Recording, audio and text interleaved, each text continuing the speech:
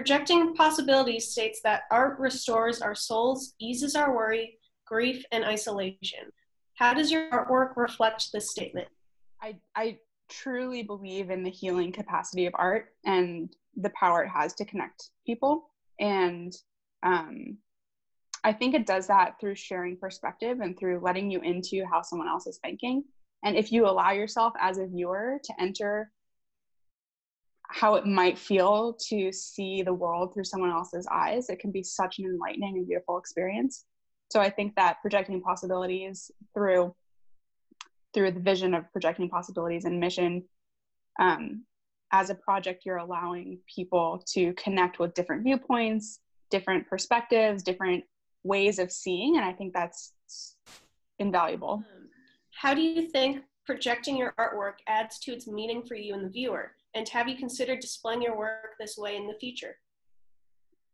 So displaying my artwork through projection has been a total dream come true, because I create a lot of smaller, more detailed works, but the energy behind them is supposed to be big and bodily and kind of like all encompassing. So I've never shown through projection or through large scale work. And so when I saw my work up the first night that it was up, I was totally blown away, because I felt like it was really landing in the way that I wanted it to, and like able to affect more because of its size, which was so cool. And honestly, I can't see returning to any other way of working, because it was so awesome. Yeah, the large scale and the projection was such a great way to deliver my message through my work. Are we able to see your thoughts in your art pieces? Given that we all have different experiences leading up to the point in which we see a piece of artwork, totally different life experiences, every one of us, we're going to see things inevitably differently. But I think there is a core essence to something, just as there's a kind of a core essence to people, and how, yes, we change and evolve, but there's something about us that stays the same and makes us unique in our own way. I think it's the same with artwork, and that is what I think people see when they view my artwork, but anyone's artwork. What inspired you to become an artist? I've always been very curious and very observant. And I think that I was, as a child and as an adolescent, I was very hard for people to understand because of these qualities.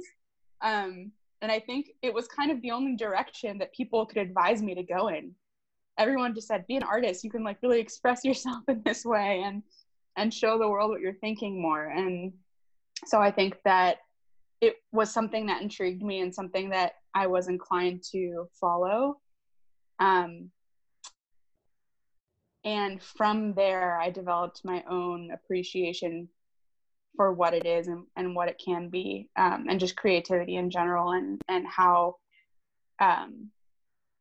art can be such a beautiful method of transmission of kind of what we were talking about before, thoughts and feelings and perspectives. Well, thank you so much on behalf of KidScoop Media. It was really great interviewing you and getting to know your work and you. And thanks, guys. Thank you.